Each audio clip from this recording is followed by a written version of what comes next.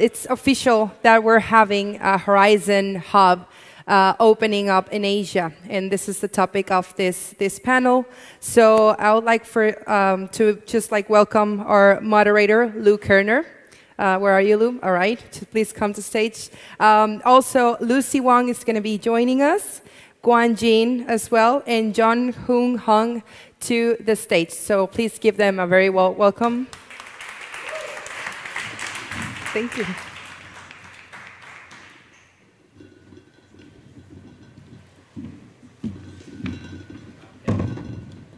Okay, all right. So, when we started Crypto Mondays and decentralized it, I mean, we really decentralized. So everybody runs their own one. They can do whatever they want because our view was that, every city is different and the people there know more about their city and how to optimize it for their city. And so that's kind of what this is about. This is, how do we optimize Horizen for the different geographic communities that are out there?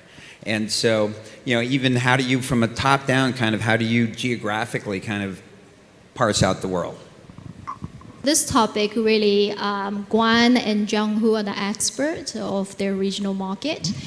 So this is where the value of community shines, that where we rely really on our community, our regional community, to inform us what is the most effective strategy for their market.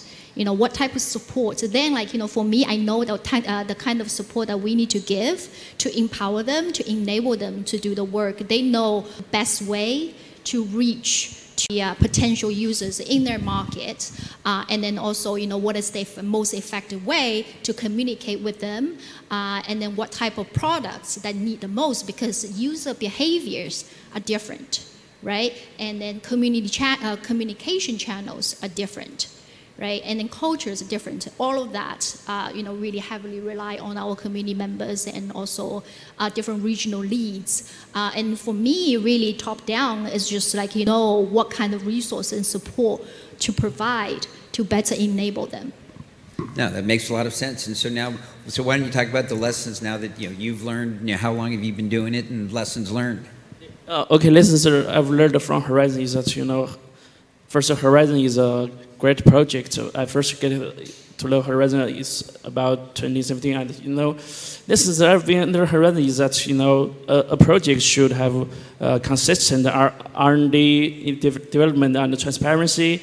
Those things are some tracking records. So I really learned a lot of things, in Horizen, and I love to help with building Horizen a child community. And I think evangelizing Horizen to child community is a very meaningful thing, because Horizen is a very serious project with a lot of expertise, RAP, and a lot of departments. Just learned a lot, and I grew up with Horizen. Yeah. And so what's the main way that you are engaging with the community? Engage our community? I think the community from Koreans have a different job for their own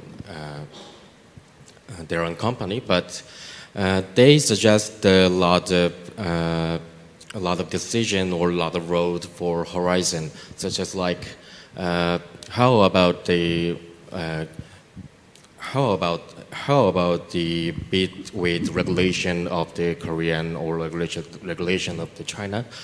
So I think this is really a great debate from the inside of the community, because it can be reached to Horizen team, and it can be reached by other smart guys answering about that, and that will be fun and that will be great. Yeah, I mean, the Korean market is growing rapidly. Can you talk about, and there was just some big event, I don't remember what it was, but a lot of the community was there recently. Yeah, actually, Korea has a regulation about 2 years ago, but for example, a major city, which is a Busan city in Korea, they built their own exchange operate by their own city.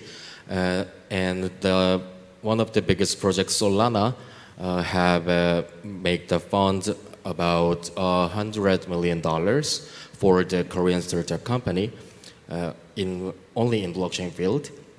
So I think the regulation of the blockchain is still ongoing, but it is better little by little. Yeah. And so, I mean, that's a great a commitment to Korea by Solana. How do you position kind of Horizen against that? Because that's a lot of money. Yeah, maybe money is a bigger. The Solana has a big money, but it's kind of personal. Personally, I think Solana has a lot of fund, and they already contact a lot of startup in Korea. But I think even though Solana has a growing community and their kind of startup alliance, but Horizen community members are already about 3,000, and they're some community members suggested about me. How about my company make sidechain with Horizen? Yeah, and it's better than before because this is the first announce to say that I will build Horizen Korea as a real company with Horizen Labs and Horizen, and we reach out the several startups in directory, and I already I own IT company in Korea, and my company changes name with the laboratory to Horizen Korea, and we can reach directory. And for example, I don't know you know the Squid Games or Parasite. The Korean Daejong Film Award is the longest and largest film award in Korea. Personally, I want a real use case for the blockchain industry, and this is the first time real use case about with NFT and voting system. And I am the organizing alliance at that film award, and we already built their NFT and their voting system, and it will be made by Horizen Korea. Yeah, cool. Bringing a lot of value to the ecosystem. That's cool. One of the things when he was talking about Horizen Academy, he was talking about the metrics that they're being measured by. What are the metrics that you guys are thinking about when you're trying to optimize the community? Sorry, I'm not that good at English, but I can understand. Can you speak one more time? Well, what are the things that you're measuring to see how you're doing in terms of building the community? Okay, build the community. Actually, we have a community in KakaoTalk, and KakaoTalk we can analyze the data. Kakao being the biggest mobile phone company in Korea. Yeah, biggest company in Korea, and KakaoTalk is their messaging applications such as like Weixin or WhatsApp, and we can analyze the data provided by KakaoTalk, and for example, we have a messaging per maybe 300 per day, and their members are still increasing, but depend on market situation. When market situation goes bear market, and their community members decrease, but market situation is a bull market, there are a lot of community members, and even quit community members are rejoining the community and say hi. Yeah. Yeah, I just want to chime in here. Maybe I think really Guan is the best person to tell us more about the kind of metrics they can use in China. Also, same really like Korea and everywhere else is our growth of our node network, and then I think Guan also has some information on like how many node operators that we have. in China, in the Chinese market, and also in Korean market as well. And then you can tell that regardless how the market moves, whether it's a bull market or bear market, it doesn't really kind of impact our node network in a negative way. So that really tells the commitment that we have from different regions and users and people who are really contributing to the network. Maybe Guan can share some insights. Yeah, I quite agree with Lucy. We have 4 indexes that shows community activity in China. The first one will be WeChat's followers. We have at the peak we have almost 50,000. 5,000 followers before the China ban, but after the China ban, our main community will be mixing and WeChat, and the third index will be the node number. Even though we have been through a bear market, we still have a strong, node network supporting. The fourth will be, we have some Chinese OGs, Chinese medias. The media mentioned, OGs mentioned, will be more powerful than both of this, and we can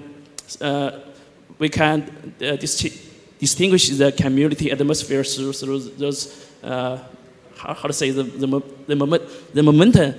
When the momentum is on us, a lot of a lot of users will speak a lot of valuable words, interesting words, and the OGs are shining for them. But the bear market, even though we are, it's very plain, but we still have a steady low lateral growth. That means we still have a long-term investors, long-term holders. Since I actually, I went to Shanghai twice in 2019, and we've really had an incredibly vibrant ecosystem, and obviously the market's evolved. The miners have, at this point, I think have to a large degree left. How have things evolved for you, and where do you think things are going to be going? The China market is still full of, delightful futures since the COVID-19. But China is a populous country. We have a lot of miners, investors, VCs, and the most importantly, we have a lot of blockchain developers. So even though the China's regulation towards crypto is very strict, but we still have a large number of smart people. They love blockchain in the future. We can still get together per weekly or per monthly, in small groups, and to do